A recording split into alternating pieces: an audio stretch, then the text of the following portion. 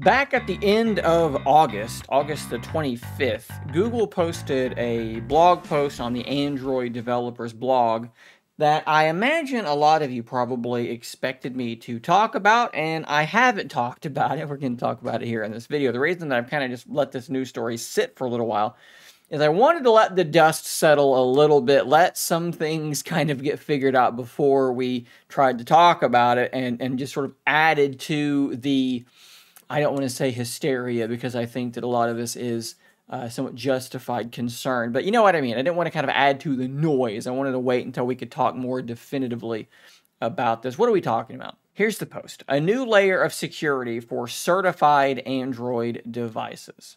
Basically, what Google is doing is they're changing the way that side loading works. And I think the best way that I can walk you through what all of this is and what it could possibly mean is with this article that I've just posted over on my own website, shanecraig.tech, where I go through all of this in detail. I'm just going to use this as sort of a template to take you through this story and tell you why people are panicking, what it might mean, etc., etc. So basically, at the heart of this new policy, we have a mandate from Google that requires developers to verify their identity with Google in order for their apps to be really installed in any way on certified Android devices. But I think the most relevant portion of this is for side loading, because if your app is in the Play Store, you're already verified. So that's redundant. This is really targeting side loading. If you don't know what side loading is, this is where you go to a website like apkmirror.com or something like that. Hopefully you're going to more reputable websites like that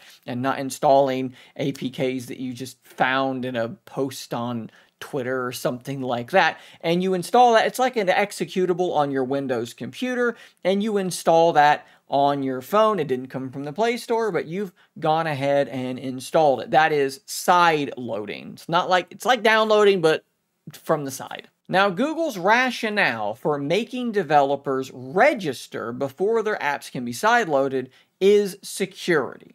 They say that their recent analysis found over 50 times more malware from internet sideloaded sources versus apps on the Play Store. So their goal, their stated goal, is to create a chain of accountability that makes this sort of thing more difficult. If you are a developer making malware, hiding malware in an otherwise normal-looking calculator app, let's say, and that gets installed, but you have told Google who you are, it's a lot easier for them to then say, hey, buddy, you're making malware. You are no longer registered. You are kicked out of this program, and your apps can no longer be installed on any Android device. And that, I think, for a lot of people is going to make some obvious sense. Of course, if you're making apps for people to download, you should have to stand behind those apps. That's going to keep people safer.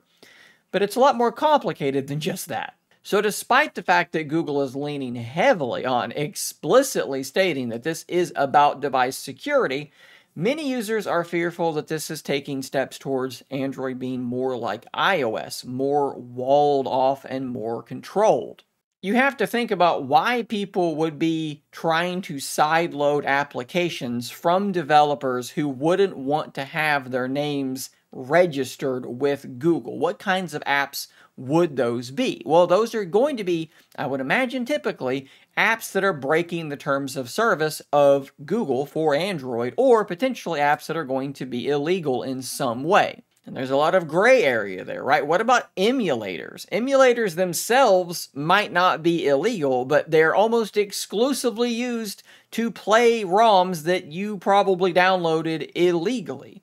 So what happens if Nintendo goes to Google and says, hey, we want you to remove these emulators from the Play Store, but we also want you to go a step further, and we want you to take those developers who registered with you to make that emulator, and we want you to kick them off that program so they can't make any emulators ever again for Android. That is a problem. I know Gcam ports are also very popular still as well. People are taking Google's camera application and they are modifying it to run on other phones Does Google have a problem with this? Is this something where some of these developers, maybe they think, yeah, it'll be fine. They register and they make their application. They host it on websites where you can download it and install it, but they've got their name attached to it. And Google says, actually, we don't like that, and we're going to revoke your registration and you can't make apps anymore. I bet a great many of you are watching this video right now through YouTube Revanced, and by doing that, you are circumventing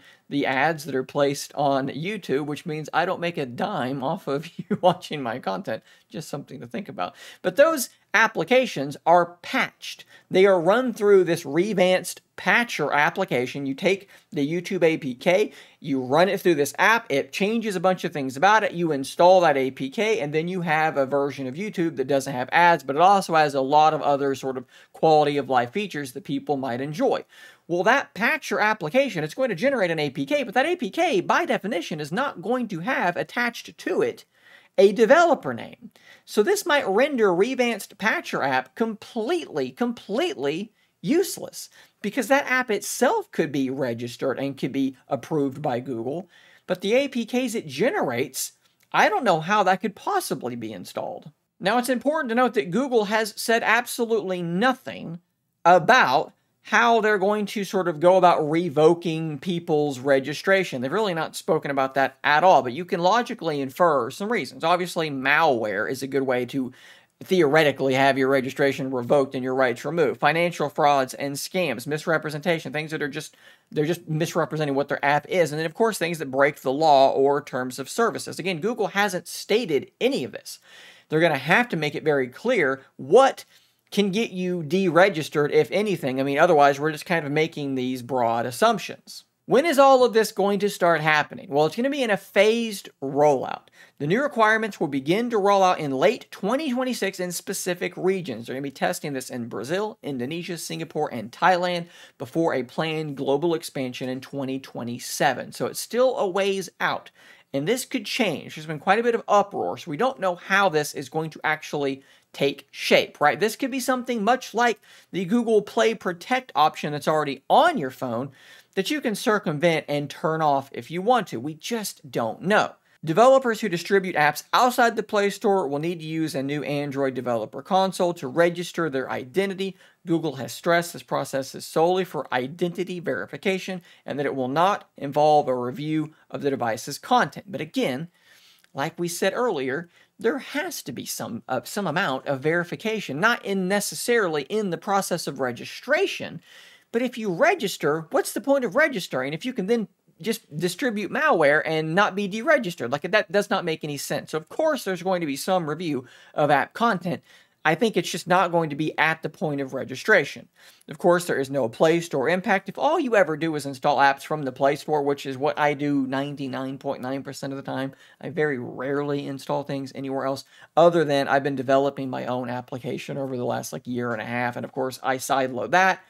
But I would imagine if I'm just sideloading it through something like wireless debugging or something like that, that probably is going to let you get around that as well for development purposes. That seems like that would be a logical thing for them to add in. But like I said, for most of us, most of the time, this probably doesn't have much of an impact. And then, of course, there's going to be a way to enforce this. So there's going to be a new application apparently called the Android Developer Verifier app, and that is separate from the Google Play Protect system that's already in place. I'm not sure why they're using something separate, but I guess for whatever reason they are. It seems like it's a bit redundant to have the Play Protect system in place, which basically pops up and says, you're sideloading an application, this might be dangerous, do you want to do this? And you can say, yeah, go ahead and install it.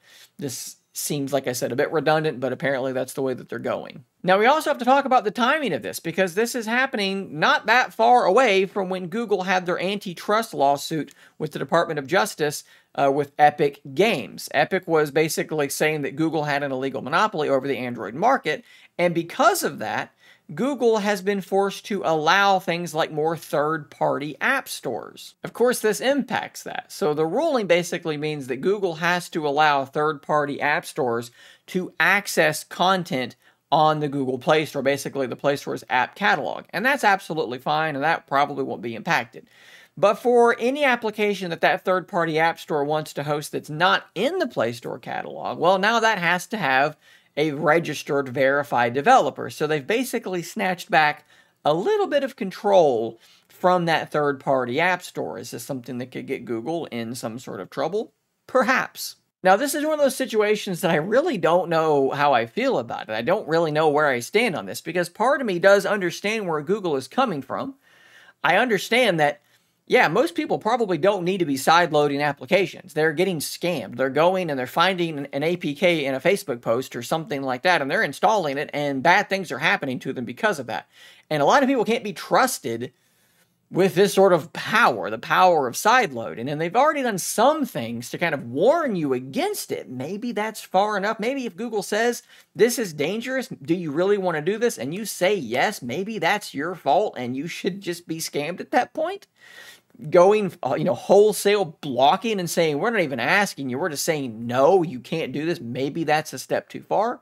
But you also have to think Google's trying to maybe not look like the operating system that is less secure versus iOS. They get criticized for this sort of thing. So like I said, I can kind of see the point here, but I can also see from people that are like, wow, this is potentially like really concerning for people that just want to have that full freedom.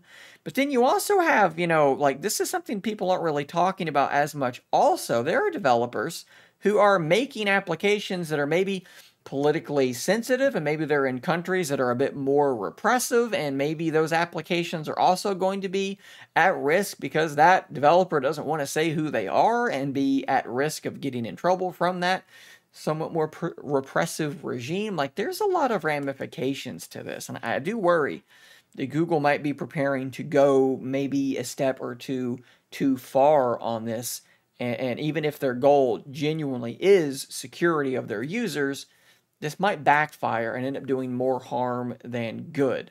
Guys, let me know your thoughts in the comments down below. I think I know what they're going to be based on who I think my audience is. I think you guys are going to be very much against this. I do want you to at least temper this a little bit and understand that even you are probably running 99% apps that came from the Play Store. So at the end of the day, it's not going to make that big of a difference for many people, but still, I do get a lot of you are probably going to be pretty irritated about this news. Hopefully, Google can kind of tweak this and maybe change some things, make this an opt-in thing like the Play Protect app. We're just going to have to wait and see how things go. Thanks for watching. Subscribe for more content like this, and until next time, stay nerdy, my friends.